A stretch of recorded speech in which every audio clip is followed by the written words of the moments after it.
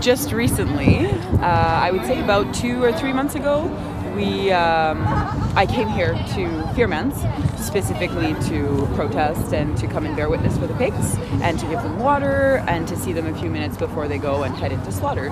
And Regan was here, and she spoke about an amazing documentary that friends of hers had put out, and there was going to be a premiere in Hamilton called Sled Dogs. And it was quite interesting because me and another animal activist friend of mine, who's the organizer of New Wave Activism, Sabrina, we carpooled along and went to see the documentary, which was very, very revealing, sad, yes, you know, heart-tearing. Yeah, it was very hard to watch. And we had quite eventful things happen during that premiere. So we had, we call them what, mushers? Mushers are the people who are in charge of taking care of their sled dogs. And they started kind of raising questions at the end of the documentary as if what was being portrayed wasn't real. Although what was being portrayed was actually all caught on camera, like, during the documentary. It was just things and facts that were actually happening. So I would like to know here, Regan, what's your opinion on, you know, what happened not only that night at the premiere, but what you've seen from your experience in the sled dog industry and what has followed up after that? Because I kind of left and don't know what happened after, right? Yeah. Well, the film was produced by Fern Levitt, a Hamilton girl. She was in school with me many, many years ago, and she went on a sled dog venture, just, you know, totally naive about how the business was run, and she decided she was going to do a film on the dogs. Yeah. And when she started looking into it, she was invited onto 6 sled dog industries. Yeah. My nose is running. Oh. Hang on, I got a Kleenex here. It's a little cold this morning. It's very cold out here. And she was invited on the premises, and these people were proud of the way they looked after these dogs, and they're chained 24/7 for the majority of their lives, unless they're training to pull sleds or actually making money for the owners pulling the sleds. They have a 6-foot chain. They have usually a plastic barrel that they sleep in. They urinate, defecate, eat, sleep, and their whole life is within this radius. And she was shocked.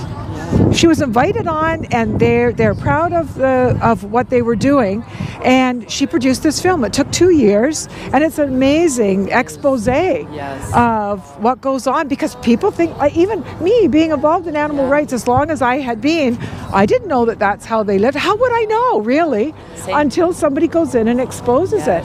So that night, some mushers were there, and they were yelling out and challenging the veracity of and she said, "You guys invited us there. We only recorded what you allowed us to see." Yeah. A dog frozen in the snow. And there's this lady going, oh, poor Misty, you know. We must have lost him overnight. Yes, what happened? How could this happen, you know?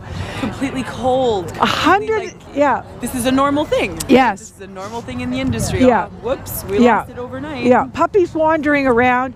So anyway, we decided to do an action and go to her place, as a matter of fact. There must have been Recently, right? Yeah, it was just a month ago. I heard about it. That's why I was like, okay, we need more on this. Yeah. So we had a red team and a green team, and the green team stayed outside and dealt with the press and the police and getting the red team there. I was on Team Red, and we went to the back of the property, and we had to go through. It was frozen. It was really, really cold that day, but there was thawed marsh underneath, so my feet were pretty much soaked by the time we got to the dogs. 110 dogs chained outside. They have no interaction with each other. Their chains are short, and the barking and they were all lovely dogs. Surprisingly too, they're not all husky breeds. I would say maybe a quarter of them have those husky coats and the husky breeds. Most of them were like average dogs you'd see at a pound. Yeah. And they're all starving for attention. And they had these blue plastic barrels with a little bit of straw on the bottom, but I didn't see any insulation in any of these, even the wooden boxes. And they had a can that was nailed to the outside. I guess that's for their water. I didn't see any water. They must get water from time to time. From the snow? Yeah, they didn't even have any snow because this radius, you see, was all pounded down with their own urine and feces and running around. And so there were 110 of them. We fanned out and took video footage of it. And by this time, the people came out. One of the mushers came out and attacked Jenny McQueen. Okay, and she had a chain around her neck and Jenny was going red and then purple. And I was filming it with my camera, but I couldn't see Jenny's face on my camera until somebody said, we've got to help her. And I put the camera down and I went behind this woman just to sort of distract her. And Jenny told me afterwards, she said, I'm glad you did that because I could feel the chain loosen. And so she was okay, but she was, I don't know what would have happened to her if they just came out and assaulted without even... See, to me, that's like, you're specifically you already know you're hiding something. You already know what you're doing is wrong. Yeah. And then you come out and assault someone. Yeah. That's trying to defend, Yeah. She asked us to leave. We were rounding up our people and we were leaving. We were prepared to get arrested. We knew we were trespassing. Yeah. This is the only way you can expose it. It's private property. Yes. It's just like, how do we know what they're doing in there to the pigs? Exactly. Except the people who work there tell us, and we get video footage of it. They won't let us in because they know that what they're doing is wrong. Exactly. So that was my experience this time. Thank you so much for sharing that. And now, do you know if she's still airing the documentary? Is it still available for people to watch? Is it? Yeah, there's some copyright issues as far as I don't think you can just sort of go online and see the whole thing. I think you can see a portion of it. Okay. But it's excellent. I'm not sure. Yeah. You'd have to check. See, I rented a theater in Hamilton and sold tickets as a fundraiser. We paid for the theater and everything, and then the money went to Fern's charity. Yes. Funny thing was, Fern was in school with me. She lived on my street, and I hadn't seen her since graduation day, 1973. And she was up in Alaska with PETA, and she was looking at people who had signed petitions. They were scrolling by, and she caught my name. Wow. And she contacted me. So cool. I know. So after all these years, she contacted me. Oh, wow. I know. It was so great. That's amazing. Here our paths diverged for all these years, and here we are back. And we are in a new spot. Yeah. Wow, that's amazing. Because I've been doing this activism since 1977, when the seal hunt was really first exposed. Yeah. That's when I got involved. Wow. Yeah. Tell me more about that. That's super interesting. I just read an article in the paper, and honestly, I couldn't believe my ears. You are hitting baby seals over the head and taking their skins off? Yeah. I was just so shocked, and I thought, I'll make a sign and I will go down and protest, and it'll all stop. Wow. And you know what? It didn't. I know. That was amazing. I know. Yes. That was amazing.